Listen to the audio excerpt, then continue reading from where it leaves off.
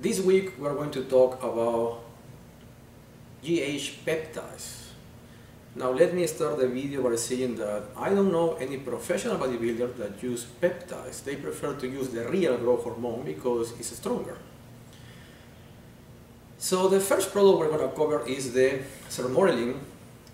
This product was introduced back in the 80s, almost 40 years ago by Sermorelin Pharmaceuticals. The idea was to look for an alternative to real growth hormone. Real growth hormone is used in children who have deficiency. Problem is that these children develop diabetes and cancer at an early age. So the medical community was looking for a product that was cheaper and safer in the long run. So Sermorelin have 29 amino acids.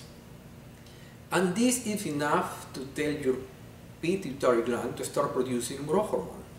So here is the advantage. It's not an external growth hormone. It induces your own gland to produce your own growth hormone. And that is the reason why it's safer, because your body is not going to produce more than you need. So the side effects are actually very low. Incidence of diabetes is very low in the long term. Incidence of cancer is very low. However, there are some cases when people develop edema in the long term. Again, nothing compared to growth hormone, right? It may increase triglycerides in the long term. But the main disadvantage is that your body produces antibodies. And the drug stops working after 3 or 4 months. That is the main disadvantage of this product. Now, this product was removed from the market in 2008, the brand name.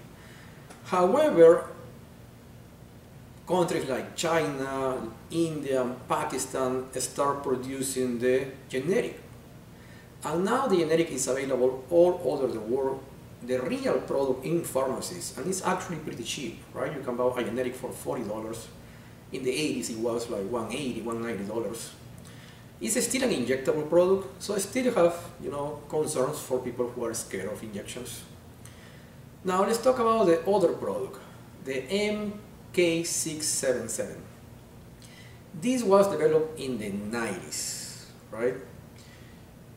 This works by a totally different mechanism. It increases ghrelin.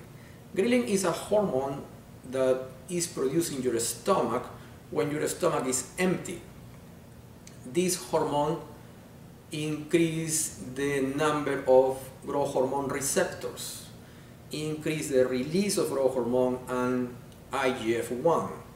However, it's not specific, and that is the problem, because also increase the release of prolactin, which produce erectile dysfunction in men.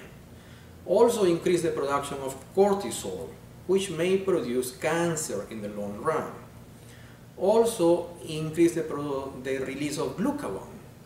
Glucagon will tell your liver to put a lot of glucose in the blood, and now your blood glucose increases.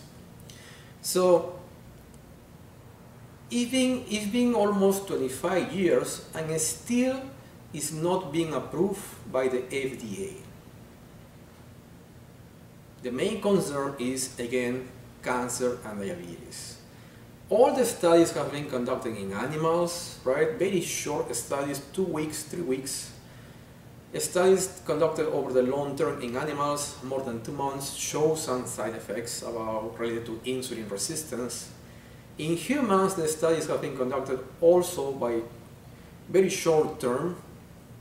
So the FDA is still asking for a long-term study using a big sample size with enough power to be able to see side effects in the long term. So based on the evidence and based on all the research, I would say that Sermorelin is a lot safer compared to MK677.